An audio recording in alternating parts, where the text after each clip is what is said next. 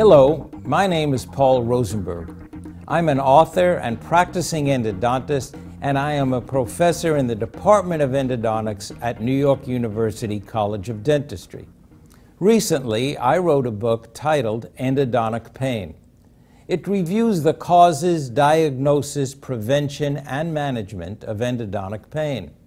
In this segment of our series on pain, I will discuss a frustrating situation that is experienced by all clinicians doing endodontics: persistent pain following seemingly successful endodontic treatment.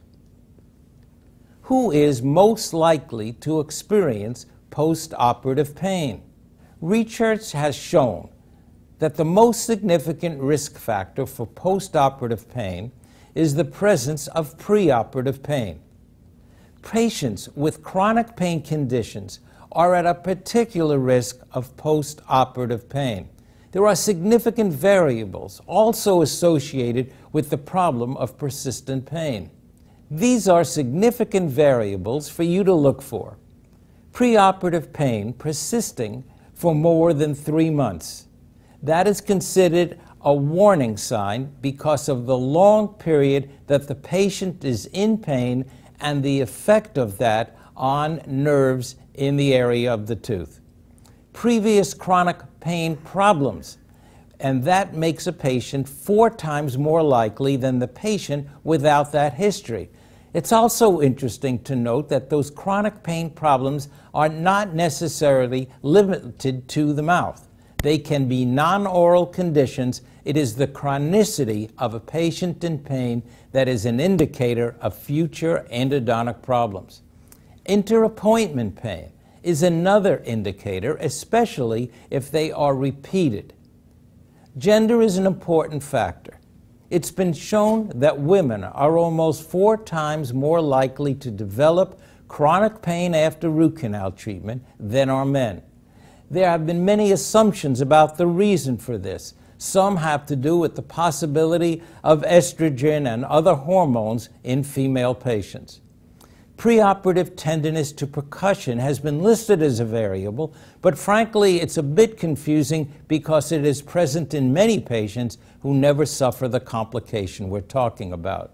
These are some of the possible causes of persistent pain: an untreated canal, or a failed occlusal seal allowing microbial penetration back into the canal space. A tooth fracture may have existed but not been detected. Pain from an adjacent tooth that may not have been diagnosed previously. Non-odontogenic referred pain poses a serious problem, and we'll talk about that a bit more. Deafferentation refers to nerves firing off even when they are not directly stimulated. Non-odontogenic pain is not an uncommon outcome after root canal treatment and may represent half of all cases of persistent tooth pain. Findings have implications for the diagnosis and treatment of persistent pain following root canal treatment. Non-odontogenic factors must be considered. I'd like to go through a case with you, and we can discuss it and determine the best way to approach it. This patient presented with a seemingly uncomplicated situation, which was preoperative pain associated with tooth number 30.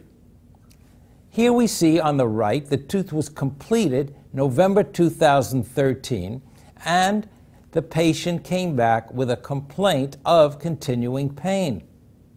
Here you see the retreatment of the tooth in January 2014, and to our eyes, I think it's fair to say that root canal treatment looks well done. Unfortunately, 3 months following that retreatment, the pain continued. The question I have for you is, what would you do at this point? Here are the reasonable options. Retreat the case again. Well, I don't think that's too tempting, nor is it probably going to be beneficial for the patient. In fact, a negative outcome would be to enlarge the canals even further, thus weakening the tooth itself. Apical surgery, But what would we be operating on? As you might have noticed, there was no periapical lesion associated with either the distal or mesial root. Would you operate on both, or would you take a guess? I don't think any of us would be comfortable operating on that tooth with the absence of causation. And the last choice is to consult a neurologist or an oral facial pain specialist to consider that possibility that we mentioned a few moments ago, non-odontogenic pain. Why not extract? At times, the patient becomes so frustrated, as does the dentist, that extraction is awfully tempting. However, if that tooth is extracted, what will we do if the patient comes back and says, "Doc, I'm still having the same pain after the tooth has been extracted"?